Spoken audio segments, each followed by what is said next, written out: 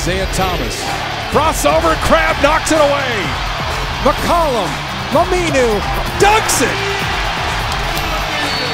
Blazers wanted the and one. Allen Crabbe, the beautiful defense, and Boston calls time. Trailblazers get win number 40, and they get it over the Boston Celtics, a team that had a couple of days off, had time to game plan, had time to study the Blazers offense. They jump out to a 12-point lead. They look resilient tonight. They seem to have every answer for the Trailblazers offense. They were hitting shots. They were hitting shots at the end of the shot clock buzzer. They got a massive 3 late. But all of that aside, Mike Rice, the Blazers still winning. Yeah, Boston had their offensive rebounds, and at one time when they went up double digits with 16 offensive rebounds, Terry Stott regrouped them and got them to think defense and how we're going to stop them, and they, they didn't focus in on passing to Lillard or CJ all the time. They opened it up for other people.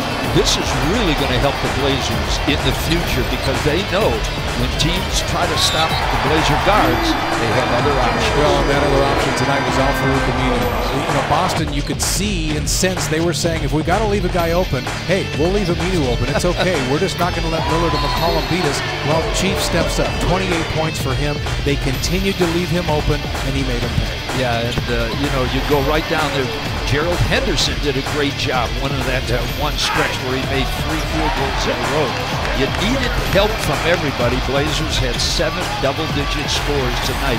They're going to need that against Miami. And how about the play of the game? With Portland up by 1, Isaiah Thomas with the ball. Allen Crabbe, the beautiful defensive play to tip it away. Blazers break out 2-on-1, and they get the advantage.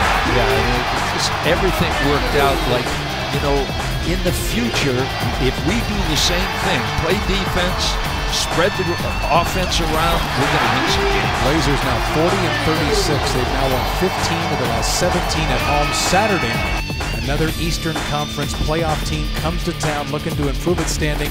That's the Miami Heat. We'll have it on Comcast Sports now.